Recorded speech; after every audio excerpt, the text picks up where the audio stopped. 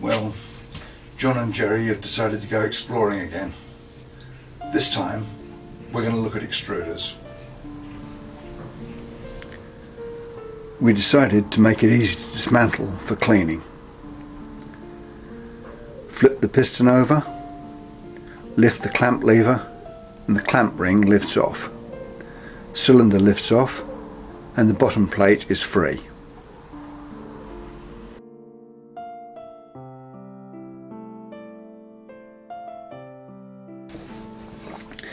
We also want it to be easy to assemble, so bottom board rests on the base, cylinder drops into the baseboard slot, clamp ring pushes down on cylinder, push it back against the stock, and the clamp lever holds it all down. Then drop the die into place. We usually use a light spray of cooking oil inside the cylinder and onto the die. Then load the well wedged clay, add the piston protector and flip the piston into position. To extrude, set the jack into the operating mode and pump. Don't put the long lever in until the piston gets down to the clay. I'm on the clay now, so I add the long handle for really easy extruding. And extrude.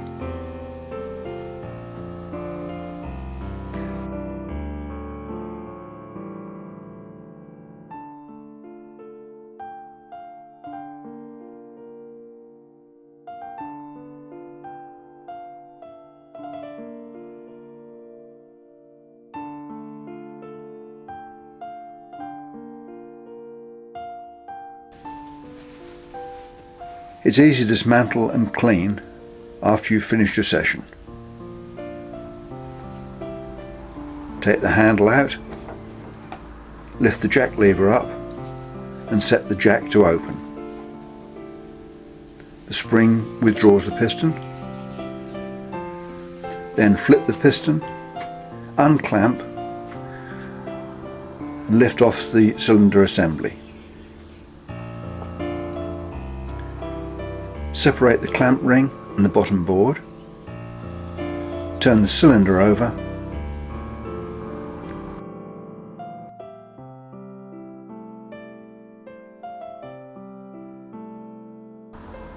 and remove the die using a wooden stick.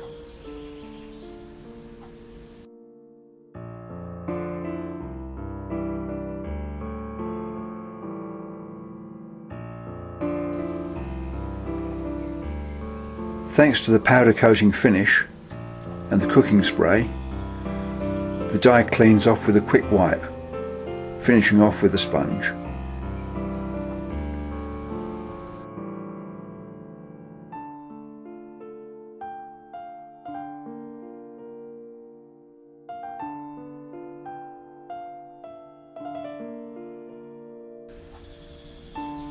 Remove the piston protector and the clay pushes out of the cylinder,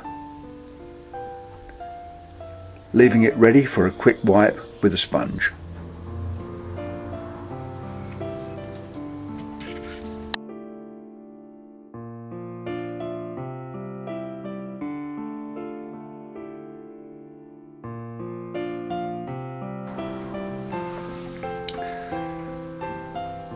The machine comes with a bottom plate to suit standard 100mm dies which fit into the recess, and with a larger bottom plate to suit standard 150mm dies.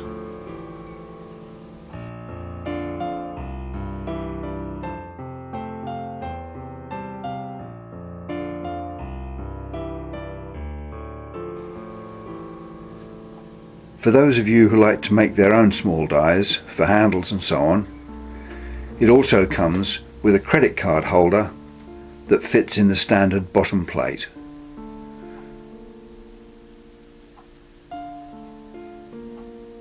It has a machined location to ensure that the credit card die is centered.